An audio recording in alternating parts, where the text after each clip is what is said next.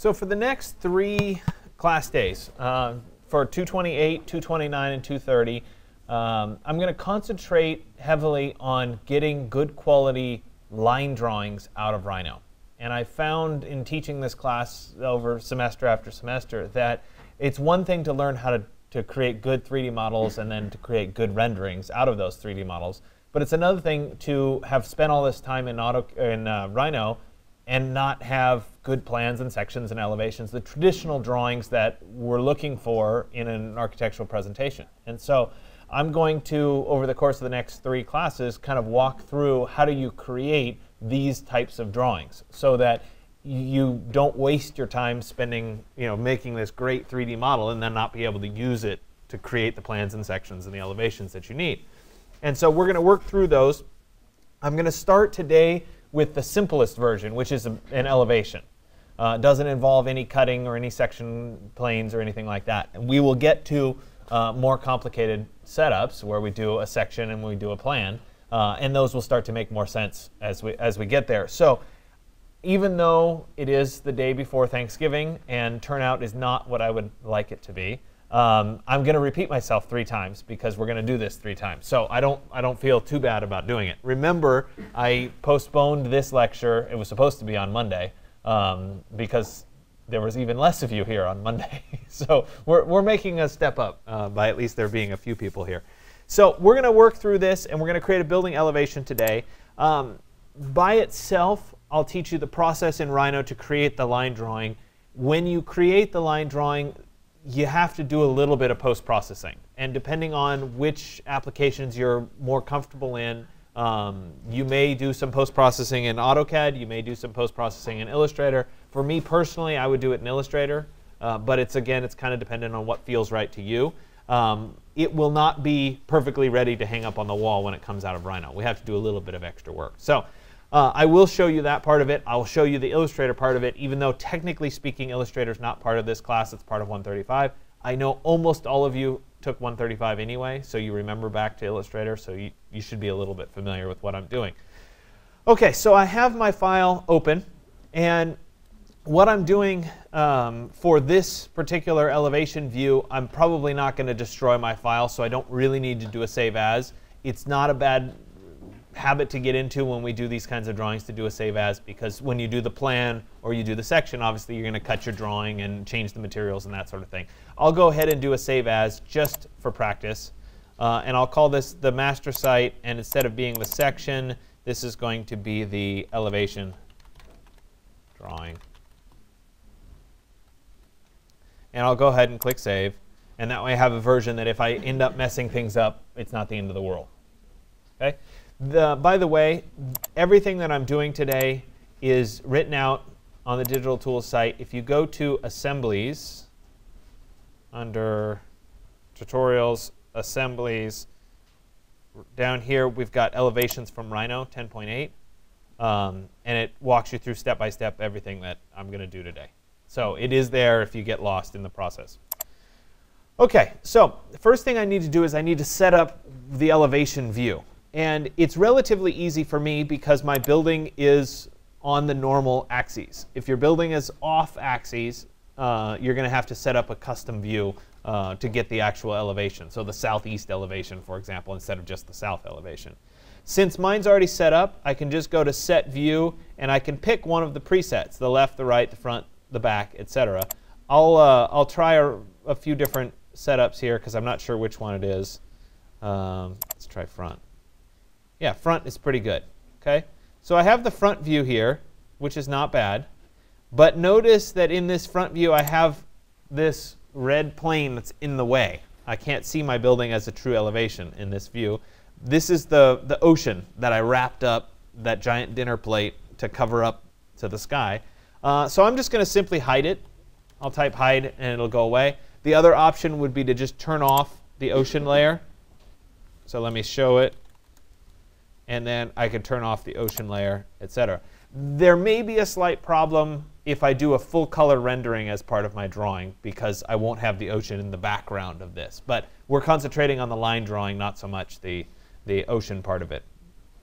So I have this set up. first thing that I want to do is get a view that seems about right for my elevation, so that I'm seeing enough of my building and enough of the context around it. This feels pretty good. I'll go ahead at this point and save my view. So I'll go to Set View, Named Views, and we will call this South Elevation. And I'll go ahead and say OK. And now I have the South Elevation view saved, I thought. There it is, South Elevation, which means I can return to that view again if I want to. So with the South Elevation view saved, I'll leave it up here. And I'm going to use the Show Camera. So I'll go to Set Camera, Show Camera. Why can't I see it? Oh, I'm on top of it. And that will show in the other views. Let's use this view, for example. My rectangular target of my camera. And because it's an elevation view, it's a really long triangle. So we're used to those narrow ones that are the wide angle perspectives. Because this is in parallel projection, it's going to be really long like that. OK, so I'm going to go ahead and draw. Let me go to, I'm going to change this to wireframe just so I can see it a little bit better. And I'm going to go ahead and draw a rectangle using the points of this. And this is kind of important because I want to be able to align this particular view, the line drawing to the rendering. So I need to know size. And can you do it arbitrarily afterwards in Illustrator? Yes, but this makes it a lot easier as a process. So I'm going to go ahead and I'm going to draw a rectangle. And I'll use not the rectangular plane, just a regular rectangle. And I'm going to use this rectangle, the 3 points rectangle. And I'm going to go from that point to that point, and I'll drop it down to the center of my rectangle. So I now created that line, or that rectangle. You guys see that rectangle? Then I'm going to go ahead and scale it from this point by 2 to get it the full size. So I used the 3 points of my camera to draw the rectangle, and then I scaled it so that it's the full size of my camera. Okay? Which, if we look carefully at South Elevation, you may or may not on the projector be able to see a faint yellow line right at the edge. Okay, you'll see it on your screen a little bit better. That faint yellow line then represents the rectangle view that I'm actually creating. Okay, so I have that rectangle view, and I'm going to use a command next that's called Make 2D. And I would argue that this is one of the most powerful commands that's built into Rhino. It allows you to take a 3D object and make a line drawing based on whatever perspective view you're seeing. So if you had a perspective, for example, you could make 2D of that perspective and get a flat line drawing of that perspective. We're going to do it for the elevation. So the easiest thing to do is to actually show you it in process here. I'm going to go ahead and create a brand new layer. And let's pull it out of that layer stack down at the bottom. I'm going to call it Make 2D. And I'll make it active just in case so that I'm separate and apart. Then in the South Elevation view, I'm going to type Make 2D. And it's going to ask me to select objects to draw. I'll go ahead and type All, and then Enter. So it selects everything. And then I'll go ahead and hit Enter when done. It brings up the 2D drawing options. So I do want the current view, right? Then I have some other options. I can show tangent lines, I can show hidden lines, and I can maintain source layers. Okay? This takes a little bit of forethought as to, do I want everything separate when I move into Illustrator, so all of my layers to be preserved, or do I want to have just a visible and hidden lines layers? Okay? And it depends on how you're kind of sorting it out as to whether those are an advantage or not. Okay? For right now, I'm going to keep it simple and not maintain the source layers, but I am going to show my hidden lines. And down here, layers for Make 2D objects, these are the layers that it's going to assign objects to. Okay? So I'll go ahead and say OK, and we'll let it process. And this takes a little bit of time.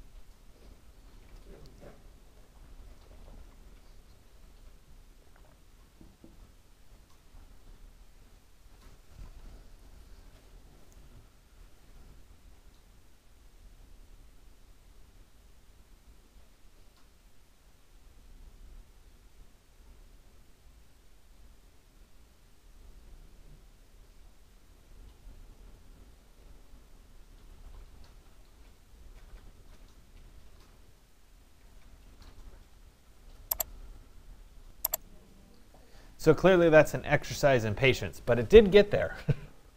And so once it's done, obviously the command finishes, and I think part of the problem was I had the furniture selected, so it had to create all the lines of the furniture as well. But once it's done, nothing seems to have been created, except that if we zoom out in the top view and we look over here, we have a line drawing of our building. And if I look at it in the perspective view, this might start to make a little bit more sense. So right there, flattened out for us, is the drawing of my building. Okay, so if I look at it in the top view, there it is. You see that I created that rectangle which represents my view here. That allows me to get rid of all these extra lines. So I'll use this rectangle right there, and right there, that little piece there. And then I can use trim, and we can get rid of the stuff that really doesn't matter. All of those pieces. I'll hit enter to finish, and then I will select just those objects, which represent my building itself. And I'm going to go to File, Export Selected, and I'm going to choose, instead of Rhino, I'm going to choose Adobe Illustrator .ai, and let me put it into the correct folder here. We're on 228, and let me do a new folder for fall of 2016. OK, but before I actually save it, and we'll call this front and fall 2016. Before I actually save it, I'm going to go to Options, and I want at this point to specify a scale for this object so that I could actually say that this is working. And this is where the little assembly tutorial that goes through what I'm doing helps, because it'll tell us what to do. So if we wanted a 1/4 inch equals a foot, we have to do a little bit of math. It would be 48 inches equals 1 inch. Okay? So 48 would be 4 feet equals, or 48 inches would be 4 feet equals 1 inch. Okay? So let's go back here, and we'll say that this is 48 to 1.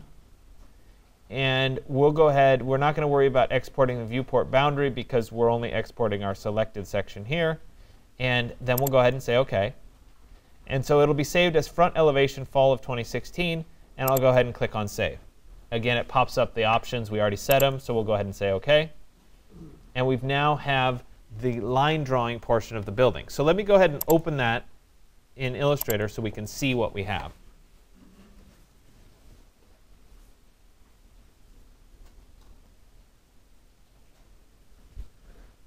So I'll go to File and then Open, and we're going to open up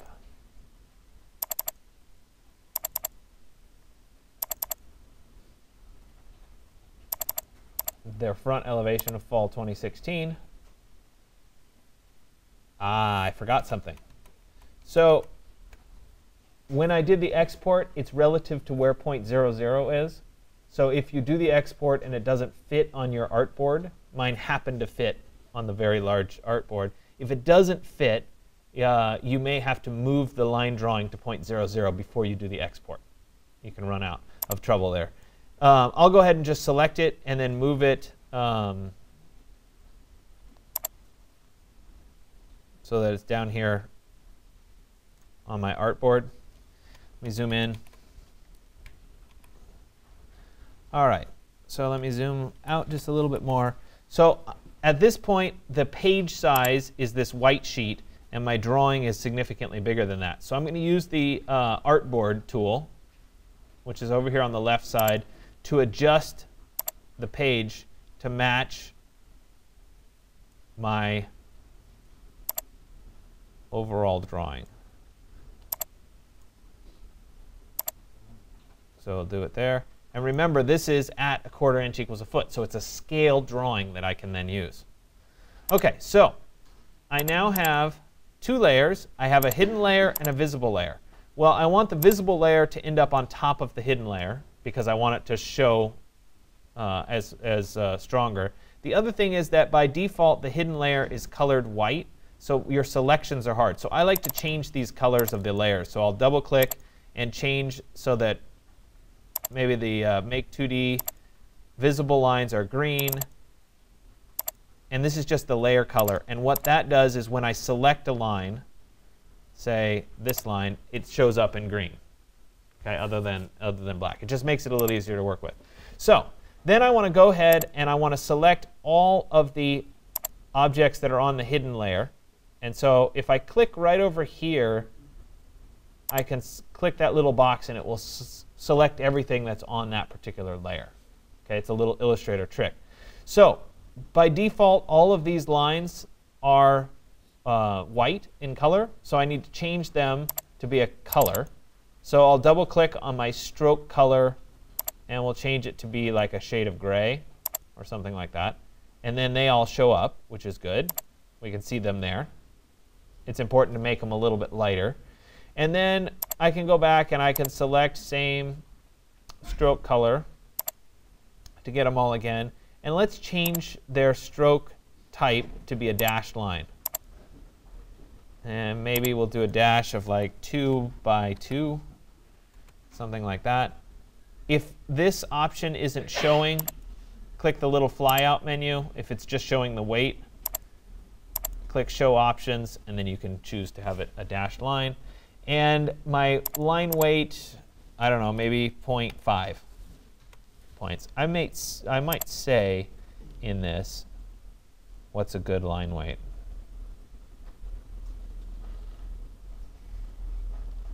Nope, I said 0.5, and I did 4 by 4. So let's go ahead and change that to 4 by 4. All right, so now you can see all of the hidden lines show up as dashed lines, which is useful in the overall presentation, and all of my building lines show up as nice solid lines. Okay? Now, of course, there are lines that really shouldn't be there, like these foundation lines probably don't need to be there. So I'll go in and do some touch-up. We can get rid of those pieces. We can get rid of these pieces.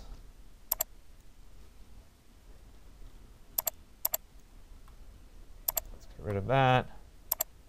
Get rid of those two. Yeah, something like that. This line really shouldn't be there because that's continuous across. We see the pool.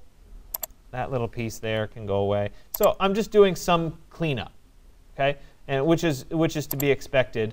You know, maybe some of these hill lines really should go away because they're distracting. I mean, you can sort out what's appropriate for what's left. And perhaps you need to, you know, thicken up some lines. So I could select these hidden lines or these hill lines here, and I could say, you know what, they really should be thicker so that I have a nice base for my model. Right, something like that, and it starts to provide some weight. So you see I'm creating the line drawing out of this. If I did the export, instead of doing it as just visible and hidden, if I said maintain source layers, in the layer stack I'd have under visible, I'd have subdivisions for all the different layers. So I could go through and select the walls or the windows and change the line weights as appropriate for all of those. So it can be really powerful, but if you have hundreds of layers, it can be a little daunting at the same time. So I've started simple with just this setup. Okay, but let's say that I want to add just a little bit more texture. I have this beautiful model that's left here. Maybe I want to add a rendering behind this object. And so I could do the full color rendering in this view of the south elevation, and I can put it behind the drawing. But a lot of times we just want some subtle shadows. And so hidden on the digital tools site under the V-Ray quick rendering setups, so let me go back up here. If I go to resources, V-Ray materials library, this quick rendering setups, you may have noticed toward the bottom there's something called the clay rendering. The clay rendering settings will load up basically a white backdrop and some different settings for just some basic shadows. Okay? So I'm going to go ahead and download the VisOpt file for this. And it references what we're doing today as part of it. So I'll go ahead and download this. Let me save the link as. We can save it into today's folder.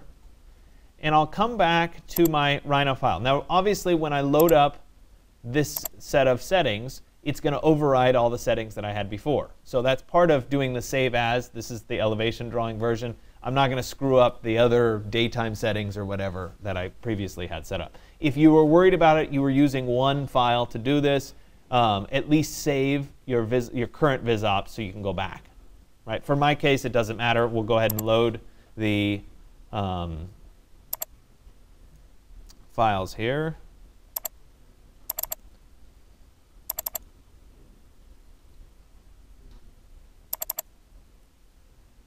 I thought I saved it into that folder.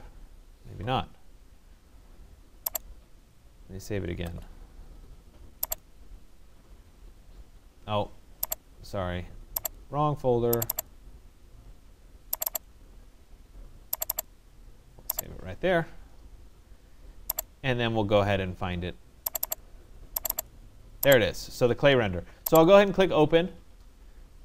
And it will override a bunch of my settings.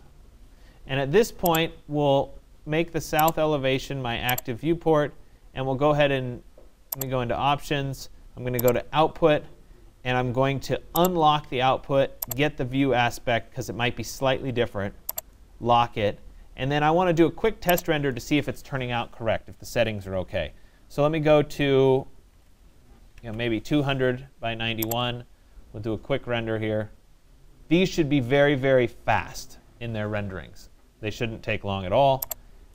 If I zoom in and blow this up, yeah, we're getting some basic shadows on the buildings. Okay?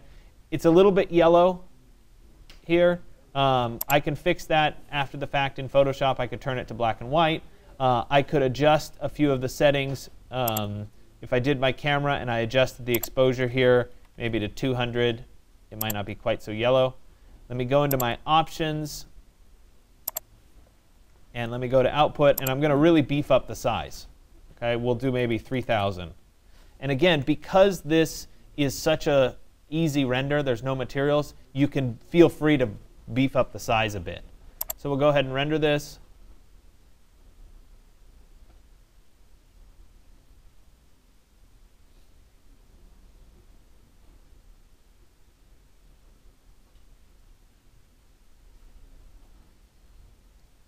And like I said, it moves pretty fast.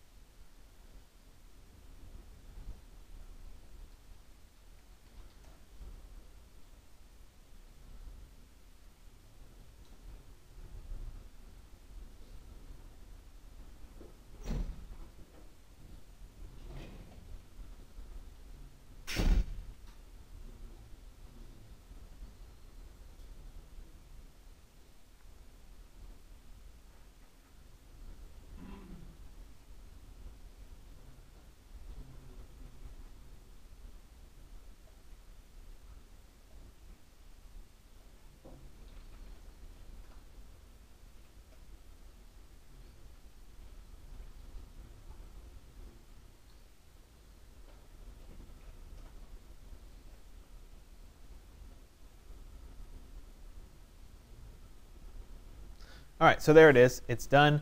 My lights are still working. So whatever lights I had that little bar rectangular light lighting the top edge of my building. That's why that's a little bit lighter. Those are obviously still working. I'll go ahead and I'll save this into today's folder again.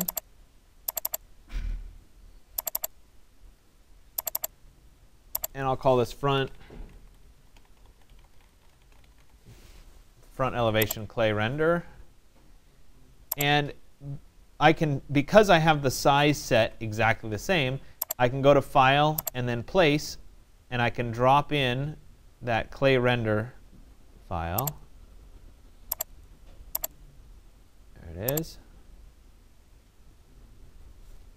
And I can use the free transform tool and make it exactly the size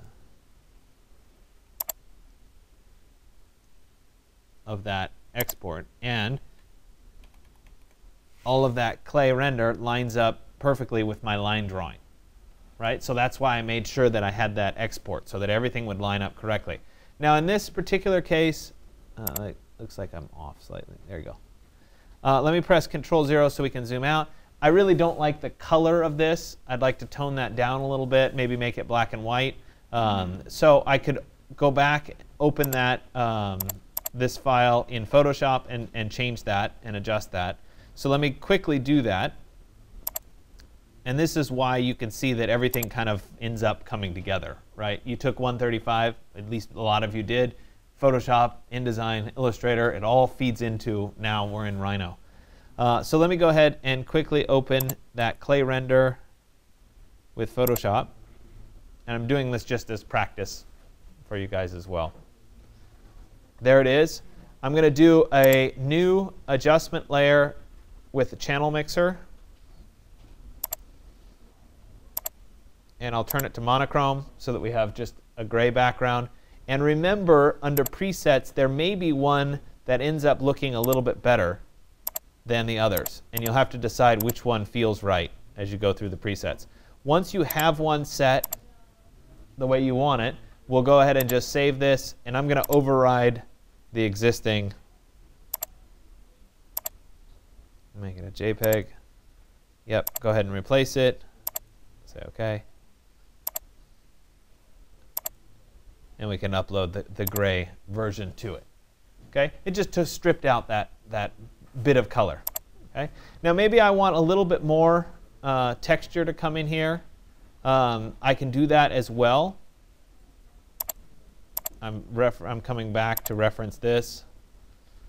Right? So we got through all of this. We set up our line weights, etc. I may want to put a little bit of a grunge texture into the background on part of this. So I can do that if I want to. Okay, that's an option. It's just a matter of placing in an image. I'll go to File and then Place. And I can find some kind of a background texture, something like this.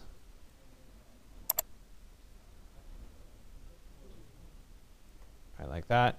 And I can apply it on maybe a lighten blending mode. Do a multiply.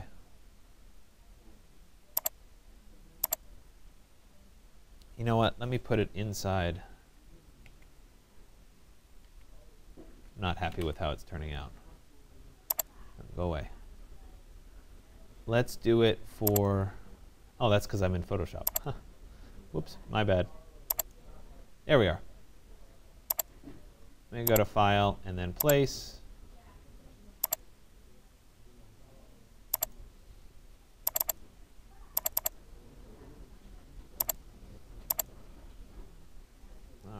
Let's take this.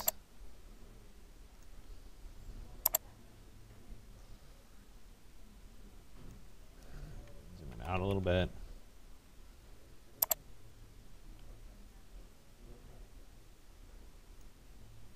I just want it to apply up here in that region. Okay, so let me create a new layer. Let's move that onto that layer, drop it down into the back. And I'm going to leave that there for a second. I need this region to be painted in.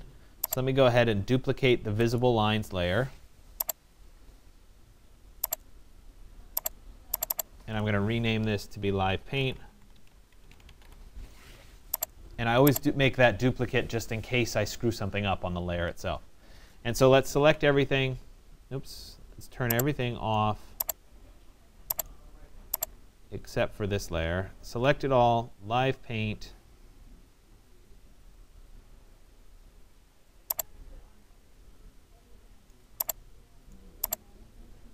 There we go.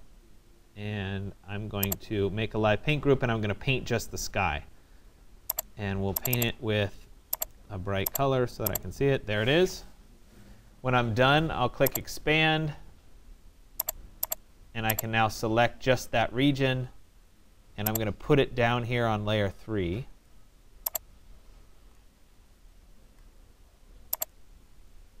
That wasn't what I wanted to do. Sorry. Give me just this piece. There we go. put that down. I'll turn off the live paint layer altogether. Now I have these two. I'm going to go ahead and make a clipping mask. So let me go make clipping mask. And now I've clipped it just for that particular piece. And then I can turn the rest of this back on. Let's drop this back up a little bit higher. And now I have that part of the background. Okay? I could also take this object and I can change it under opacity, how it's applying. So I could apply it as a multiply mode, so we have it showing through. I could apply it as a lightning mode. So it depends on what the look is that you're going for. So these are just like in Photoshop where you can apply different textures. So something like that might be the right look to it. You guys can't see it as well as I can. You can also adjust the opacity. So let me go into multiply because you can see it better. And then I could adjust the opacity so that it's not quite as strong. But it just kind of makes it a little bit not so stark. Okay? It's all about the look and what feels right for what you're trying to do in this.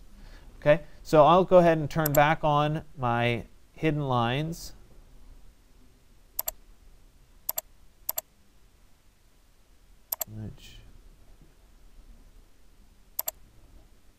Why are these not showing? Oh, let me create. This object should have been below.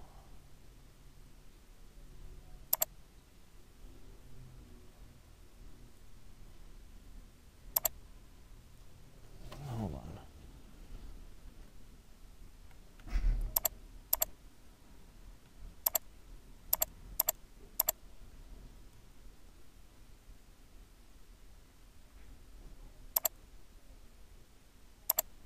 Sorry, sometimes even I can get screwed up in my layers. It's because I didn't name my layers. All right, so that object that I placed should have been on its own layer. Now it's on its own layer. Now I can see the hidden lines that I was trying to see that weren't there. We can turn back on the sky layer there. And now we have both the hidden lines and the sky, right, if we zoom in. So really, I should take a little bit more time and darken up a few of the lines. But essentially, because of the work that I put into Rhino making the 3D model, I was able to create a 2-scale line drawing that represents the elevation of my building relatively easily. Okay? Now that I have all of this set up and I have the saved view set up, etc., if I made a change to my Rhino drawing, I could remake 2D and get the line drawing again relatively easily. Does that make sense? So it's really, this is one of those things that you have to get in the habit of and really know how to do, because when you get into something like 220 and you've spent all this time creating a beautiful Rhino model, you want to be able to make these sorts of line drawings out of it without a lot of extra work, right? The worst thing that you could do is go back and have to redraw the elevation of a building when you've already spent the time doing the 3D model. So as we move forward, when we get back from Thanksgiving break, we will do the plans for the building, and we'll do the sections of the building. And so we'll do line drawings for both of those so that you have all three. As part of your final for this class, you will have to show me, I think it's 2 of these 3. So a plan and an elevation and a section and a plan. You pick 2 of the 3. Okay? So this is important. Right? Starting on it is a good thing. Okay? Finishing up your modeling at this point is probably a good thing too. Are there any questions? No? All right. I hope you guys have a fantastic Thanksgiving break.